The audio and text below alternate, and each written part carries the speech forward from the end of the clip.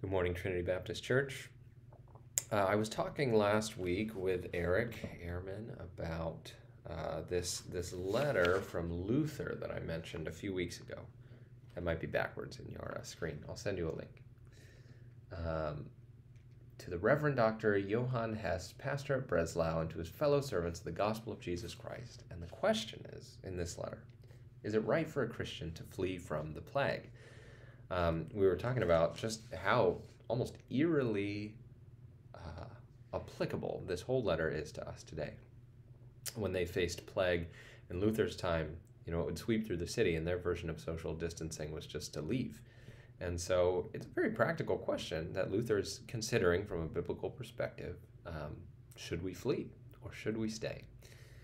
And what I'd like to do this week is revisit this. I thought, as Eric was telling me this, I read that, but I should read it more closely. This week I'd like to let Luther pick our Bible passages, just kind of going through this article. I think it's very well thought through. It's very centered on what does Scripture say, and let him choose some of the passages that are pertinent for us this week. The first part, and our verses for today, in the first part, Luther is establishing that it's really not wrong to go, and it's really not wrong to stay.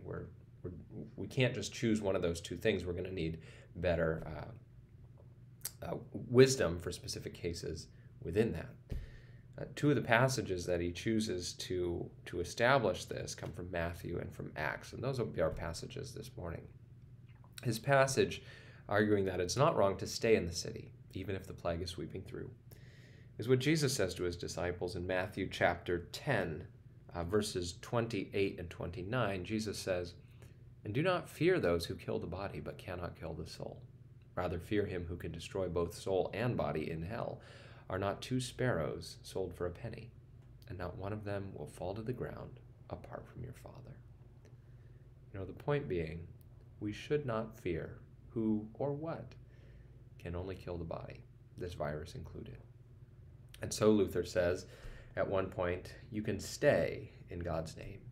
That certainly is no sin. But then he points us to this little short story in Acts chapter 9, verses 23, 24, and 25, about Saul fleeing from Damascus. It says, "When many days had passed, the Jews plotted to kill him, but their plot became known to Saul. They were watching the gates day and night in order to kill him, but his disciples took him by night and let him down through an opening in the wall, lowering him in a basket." And Luther's point with this passage, and it's a good one, I think, is that it's also not necessarily wrong to seek to save your life.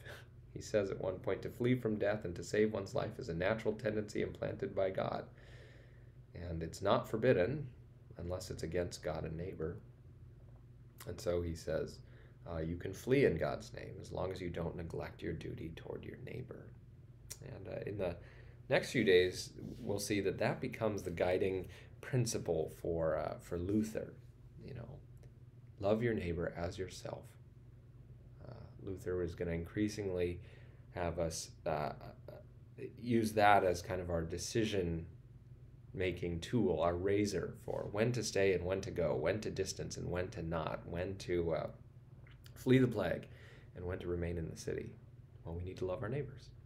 But he starts here in Acts 9 and in Matthew establishing that it's not necessarily wrong to stay and it's not necessarily wrong to go. And that's a pretty good biblical foundation to start with this week. Love you all.